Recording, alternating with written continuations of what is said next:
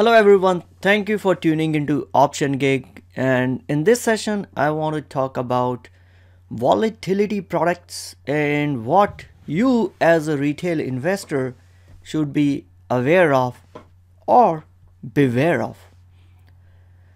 Because of the recent health crisis, I have seen lot more interest in the retail investors about volatility products.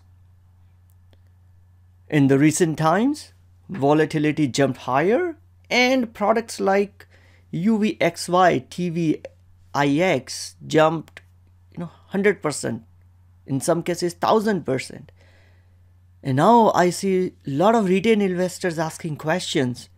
Hey, can I buy this product? So if you have a questions around volatility product, stay tuned, go through this session, and that will definitely help you in making a right decision on what volatility products you should touch and what are those that you should run away from. So don't go anywhere, just stay right here and we will get into everything about volatility products right after the introductory music. Hello everyone, welcome to OptionGig. This is your host Vivek, part-time option trader and full-time worker, husband and father. If you also want to generate consistent monthly income trading options while working in your regular day job, then join me in this journey. Alright, welcome back. So let's dive into volatility products. Before I go into the description of the products, let's take a step back and understand what is volatility. Now, volatility in stock market or volatility of the stock, it expresses the degree of movement of stock, the magnitude, the amount the stock can move. It does not tell us the direction that the stock may move, but the volatility will tell us how much the stock could possibly move. If a stock is expected to move a lot, that stock is known to be more volatile. If a stock prices remain relatively stable, then it is considered to be a low volatile stock. For example, let's take a stock A is at $50 at the start of a month and is at $50 at the end of the month. But between the month, it has gone all places, right from all the way up to $70 and all the way down to $30 and in between. Now stock B starts at $50, ends the month at $50, and during the course of this month it has stayed between $60 and $40. Now when we are comparing these two stocks, stock A is considered to be more volatile than stock B because it has moved way more than stock B in either direction. So that's exactly what volatility tells us about stock. Now, if we can look at historical prices of the stock and find out where it has been, we can actually find out what's the volatility of the stock could be. Now, when it comes to the options world, looking at the option pricing, we can also find out what market makers or the market is expecting the stock movements in future. Again, not the stock direction, but just the magnitude of the movement in future. And that is what is termed as implied volatility of the stock. Means how much is the stock implied or expected to move in 1 year period from today. Now, if we have to get a little more geeky and understand the exact definition, hear me out. Implied volatility is expressed as a percentage of the stock price, indicating a 1 standard deviation move over the course of a year. Let's dissect this mumbo jumbo. I threw in a word, standard deviation. So now if you are thinking, why did you miss your stat class? Or why did you go to movie instead of attending the stat class in which standard deviation was taught? Maybe it's a time to brush up those concepts. It's not hard. It'll just take a few minutes to understand what a standard deviation is. Let's take an example. So an IV, implied volatility, of 25% on a $200 stock means that 1 standard deviation movement over 1 year for that stock is expected to be 25% of 200, i.e. $50. That means there is a 68% probability, to be exact, 1 standard deviation is 68.2%. So there is 68.2% probability that the stock will be between $150 and $250 by the end of 1 year. The implied volatility was 25%. Stock today is trading at $200. 25% of $200 is 50. Implied volatility tells us 1 standard deviation movement means 68.2% probability that stock will trade between $50 lower than today's price and $50 higher than today's price. That's all implied volatility is. So if then implied volatility is higher, say if it was 50%, it means the stock could trade from now until 1 year. At the end of 1 year, stock could be anywhere between $100 and $300. That means it's highly volatile. So IV of 50% tells me that stock is more volatile than with another stock whose IV is 25%. That's all IV is.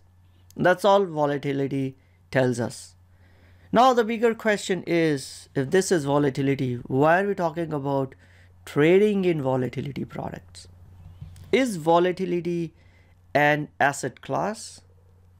Like some of the asset class that you're already aware of, and the common ones are stocks, bonds. Some not that common among the retail investors are pieces of art, a Van Gogh painting. It could be an asset class. Saudi Arabia has been accumulating a lot of those art pieces, and they're not using it to display in their museums.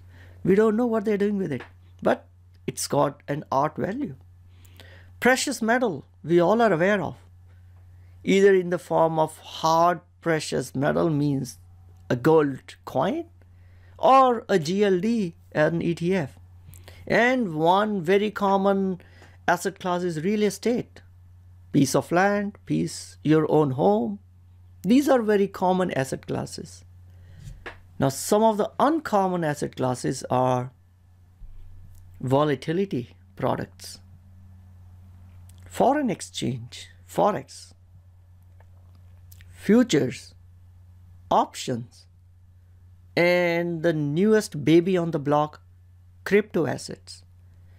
Again, people and investors can invest in all these assets.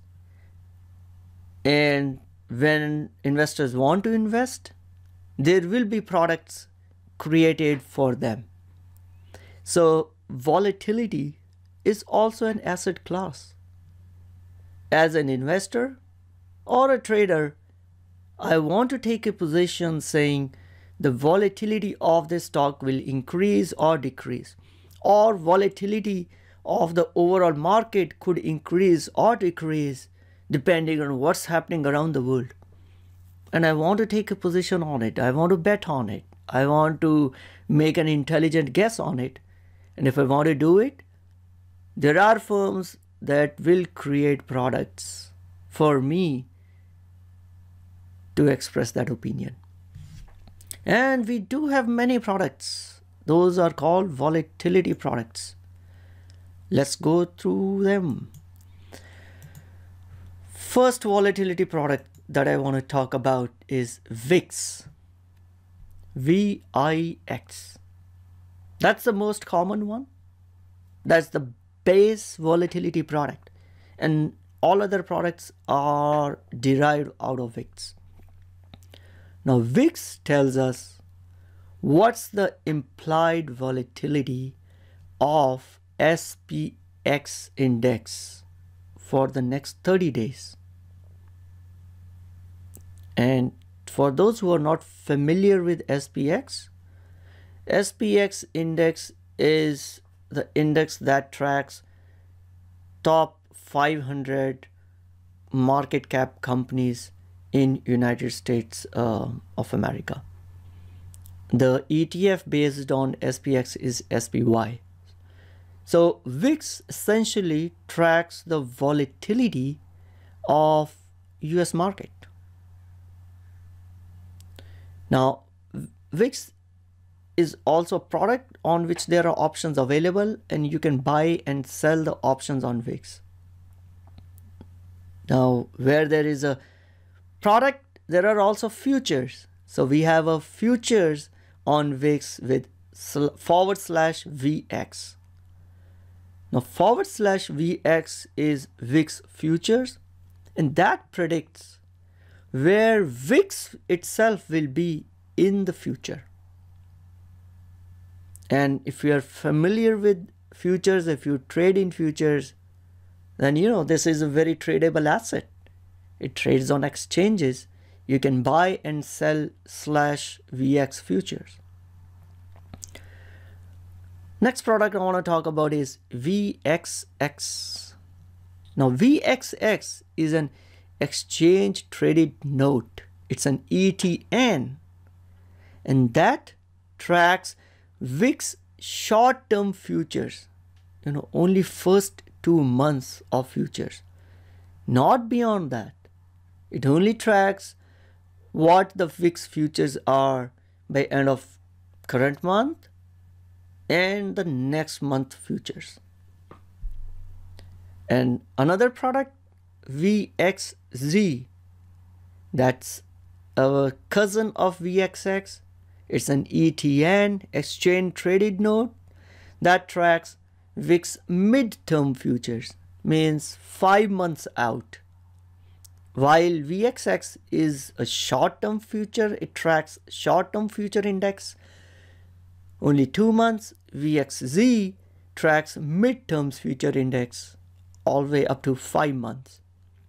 And there are many products, but I don't think I have a time to go through all, so I picked up some of the volatility products. Now all these products, VIX, /VX, VXX, VXZ, as you have seen, all of them are based and derived from VIX.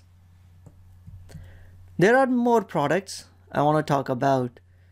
Those are leveraged products. There are people who want to take huge bets and want a windfall gain if they're right. Welcome leverage. Now, if you're familiar with leverage products, you would understand that leverage means if you invest 1 And if you're right, you could make twice or 3 times. Now, why should volatility products be any different? People want to take huge bets, and there are issuers who are ready to supply with what they need. They're ready to provide you with the dope if you're looking to get high. So let's talk about some of those volatility dopes. UVXY. UVXY is a leveraged ETF, and it tracks 1.5 times of VXX. VXX itself, as we just saw, tracks the short-term future index for VIX, and UVXY is now 1.5 times of VXX. Next product, TVIX. It is leverage ETN, and it tracks 2 times of VXX. So now, if you are really sure that VXX is gonna blow tomorrow, and I want to bet twice, I want to make twice if I'm right, I'm gonna buy TVIX. But what if you want to take a inverse bet? I want to take the dark side. We have products for you. SVXY. SVXY is an inverse ETN, and that tracks negative half of VXX. So if VXX moves up by 1%, SVXY will move down by 0.5%. It is negative 0.5 times of VXX. One thing important that we should note is all these leveraged products, UVXY, TVIX, SVXY, they all track based on daily movements. So every day these products will check what happened to VXX and change its own prices based on that. So if VXX went up by 10% in a day, UVXY will go up by 15%. TVIX will go up by 20%, and SVXY will go down by 5%. And this change they will do daily. It's a daily tracking mechanism. Okay, so these are the most common volatility products that retail investors hear either on some videos or reading some blogs, and then they say, have a lot of questions. Should I buy UVXY? Should I short TVX? What can we do about this? So let's continue our discussion, and I will have answers for you. But before we dig into the answers, let's first understand how volatility itself behaves in the long term. And I'm gonna throw 2 terms that might be a tongue twister for now, but stay with me and hopefully I'll be able to clarify on what those terms mean. First term I want to throw around is contango. Now volatility is most of the time stays in contango mode. Contango means volatility in future is more expensive, is higher than volatility in near term. For example, volatility, let's say VIX by end of this month, and the VIX by the end of 4 months later, the 4 month later VIX will have higher value than the VIX by end of current month. The reason is we don't know what can happen in 4 months. There's a lot more things that can go right or wrong. There are a lot more possibilities on what can happen in stock market. So a lot more uncertainty.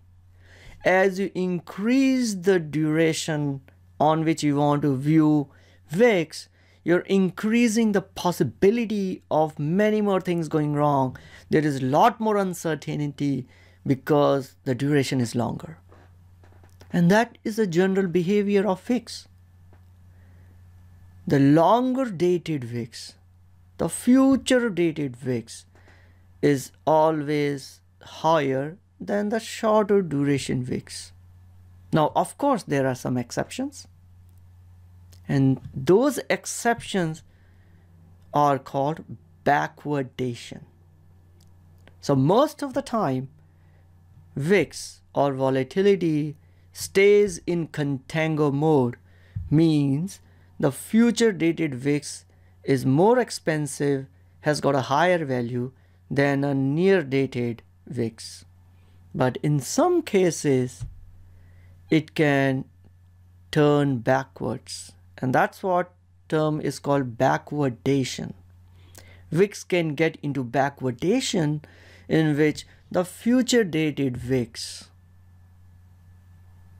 is lower than the current dated VIX.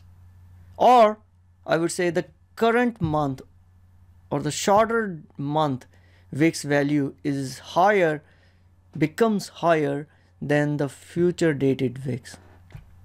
Now you would ask me, why would it ever be? There's a more time in future. Lot more things can go wrong. So why would a current month short-term VIX be higher than a future dated VIX? We don't have to go far behind to get an example. Let's dial our clock back by 2 months. What happened in March 23rd? In mid of March to last week, the end of March, the VIX was through the roof. And at that time, we as a market participants, we knew this is the worst time. In future times could be better. Nothing worse can happen than what has happened in March. So if you really go back and study the old data, the VIX futures for end of March were way, way, way higher than the VIX futures trading in October, September. Because we participants are thinking, today the situation is so bad, I think we will find a cure.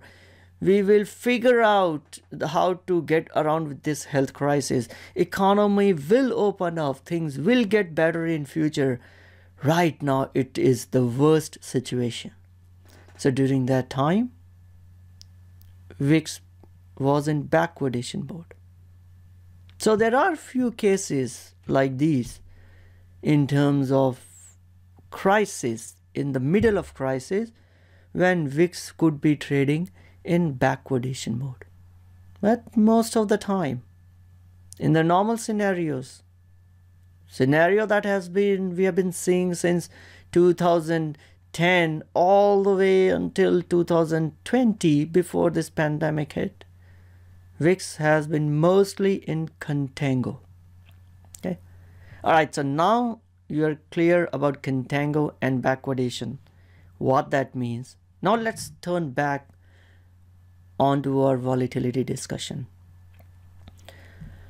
Now, because the VIX trades in contango, it will impact how VXX value changes. Okay, we'll get into that. That was the reason why I had to introduce this contango and backwardation terms.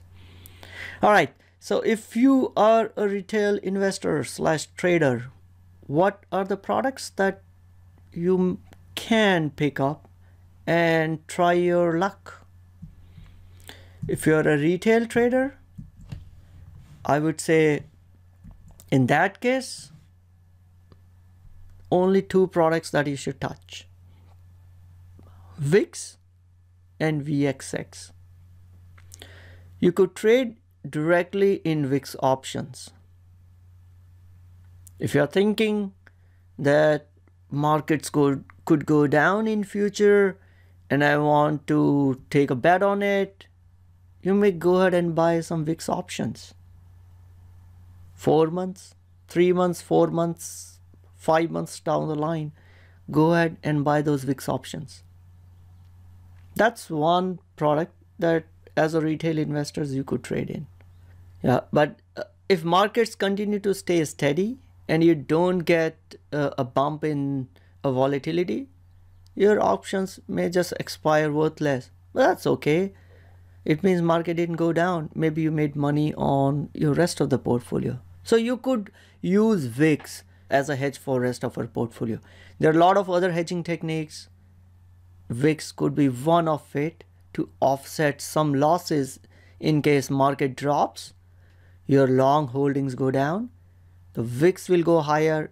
If you have VIX call options, maybe you can recover some of that money. So that is one product in which you can trade. The other product that you could trade is VXX. And again, VXX, when you're trading in VXX, make sure you only trade for a short duration, maybe a few weeks, maybe a month, or maximum 2 months. You cannot buy VXX for longer duration. You cannot inventory VIX. Why? Because of a built-in drag in VXX based on how it is structured. And this is no conspiracy. VXX prospectus will mention it exactly how its term structure is. Unfortunately, most of the retail traders don't bother to look deeper into how the term structure of VXX is. And then they buy a VXX and then they see it, VXX going down and down and wonder, oh my God, I'm losing money. I mean, if we have been trading stocks, our mind is conditioned to think if it is, 80% lower from last 52 weeks high, it could go back up. It may be a deal. That's how we're conditioned to think as a stock investor. VXX term structure is different. As I explained earlier, VXX tracks the first 2 months of volatility futures. That means VXX always have to keep buying VIX futures for next 2 months. And I have explained that volatility mostly stays in contango, means the near month, the current month, VIX is lower and the future month VIX is more expensive. So if VXX, because of the way it is structured to track future volatility, always have to buy the future dated VIX. They have to continuously buy more expensive VIX every month. So once this the current VIX futures come near to expiration, they will have to close those positions and buy the future dated VIX. And what happens if you keep doing this over and over again? Say if you look into your portfolio and if you keep buying the stocks at a higher and higher cost and keep selling it at lower and lower price, what happens to your portfolio? It keeps going down. If you buy things at a higher cost and sell it at a lower price, there is inherent drag. And if you mention to someone that your portfolio will do this is how your term structure of your portfolio is, and if I know it, what you're doing it, I'm not going to buy any units of your portfolio because I understand that there is inherent drag built in on what you have planning to do with your portfolio.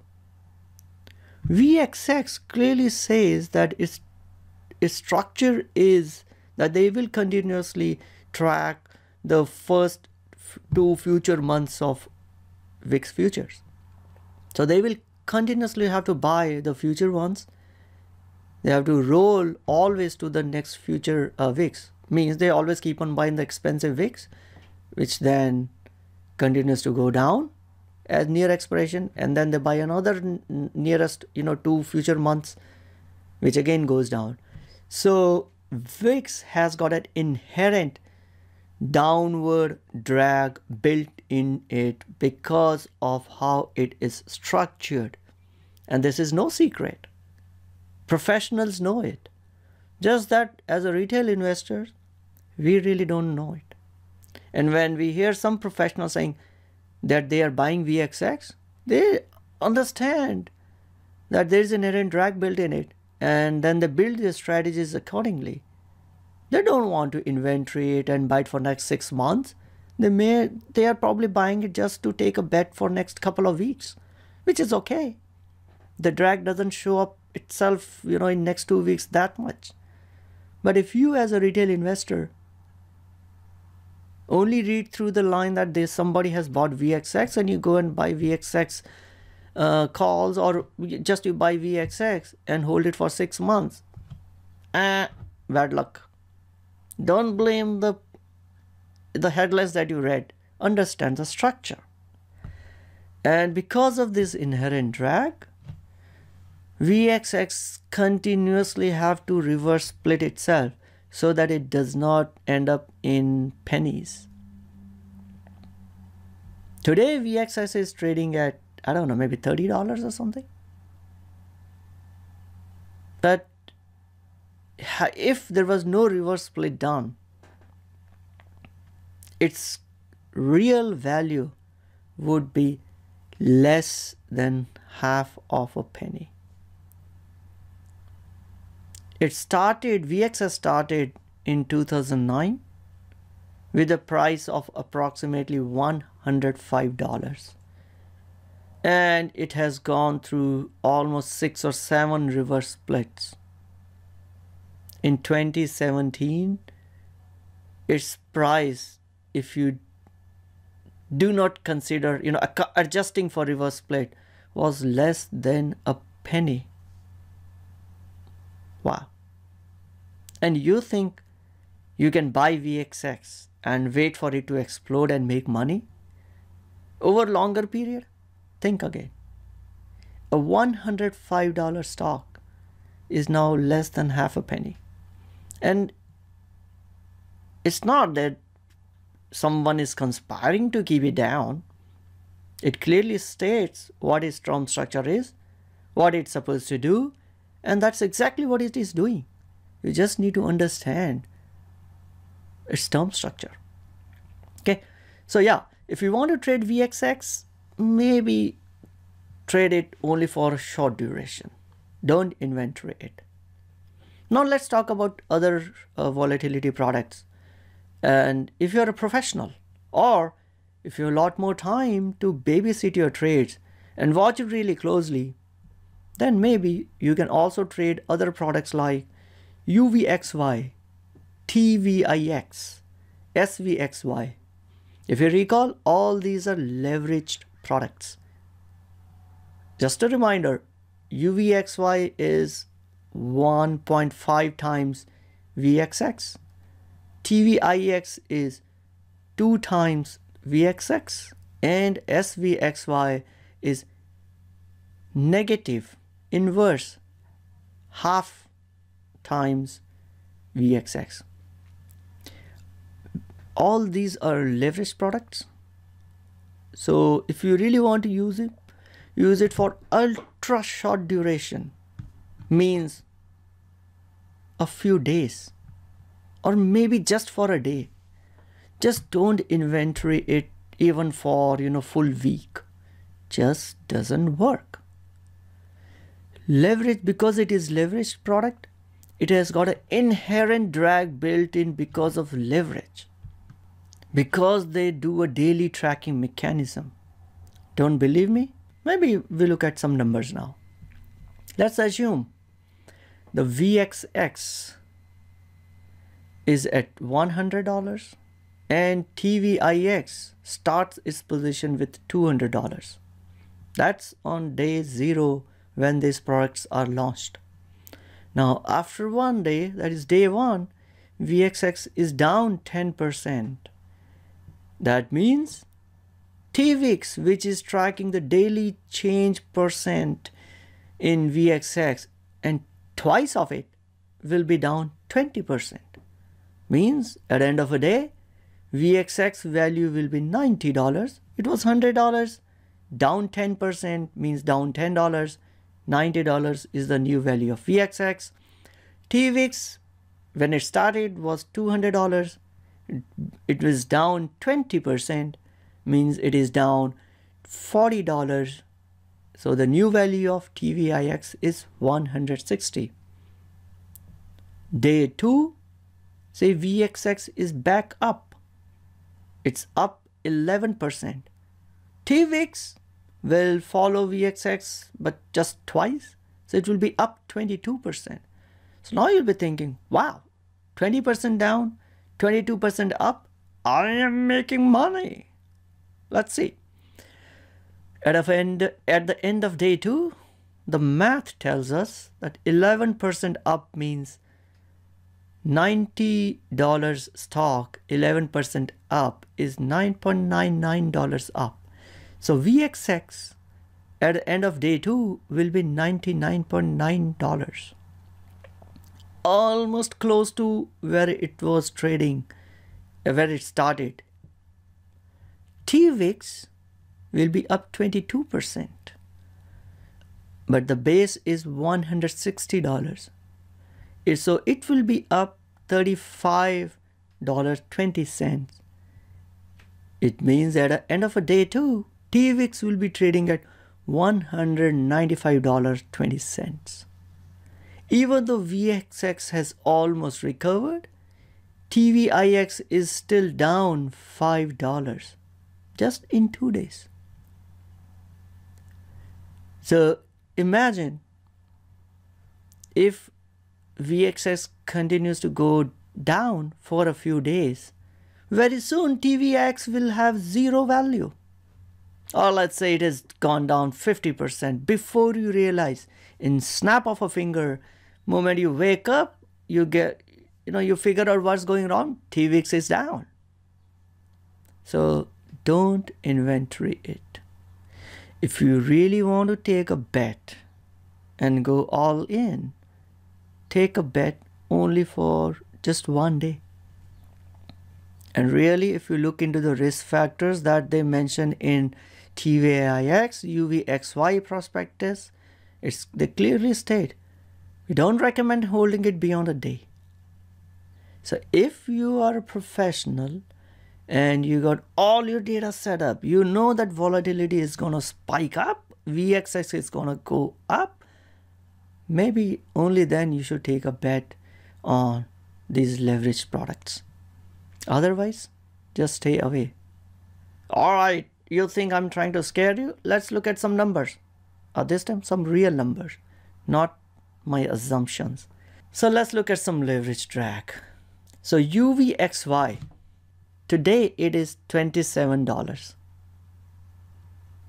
If we account for all the reverse splits that have happened on UVXY, in 2011, when it was launched, it would have been launched at, and if you're standing, just get some support. It would have been launched at $244,800,000. A product whose value is $244,800,000 is now only worth $27. That's what this leverage drag can do. This is what it has done to UVXY. So if you look in your trading platform, check for UVXY and select that you want to go back maximum period and want to look at the daily prices. And if your trading platform does adjust the charts to account for reverse splits, this is what you should see. If UVXY had not reverse split, it would have been trading in 1/1000th of a penny. That's the reason why these leverage products, UVXY, TVIX, have to continuously reverse split. They have been reverse splitting for years. And if this wasn't enough, let's talk about TVIX. Now this time I'll recommend you to be seated. TVIX was introduced in 2010, and if we account for all the reverse splits, the price at which it would have got introduced in 2010 would be, hold tight, take a deep breath, 2 billion, means B, 2,808,750,000. And today, we are in June 2020, it is trading at $108. These products have lost 99.9999999, I don't think I have to go further down, % of its value. Anyone who's thinking that, hey, we can buy UVXY, we can buy TVX and wait for volatility to pop up and make money, sorry, math is not with you. You need to understand how these products are structured before you invest. So next time if you hear someone saying, I'm taking positions in UVXY, don't just rush out to buy UVXY. Think what UVXY can do, or it has done in past. Okay, so I would say if you're retail investors, stay away from these products. Now I want to address one more question is, hey, if it has got inherent drag built in it, if it is such a big wealth destroyer for retail investors, can I take an opposite position? Can I short it? I know it has got inherent drag built in it, so let me take a short position in it. And when it goes down, I'll close my position, make money. So if we can't buy it, can we short it? So just from that perspective, here's what I'll caution you.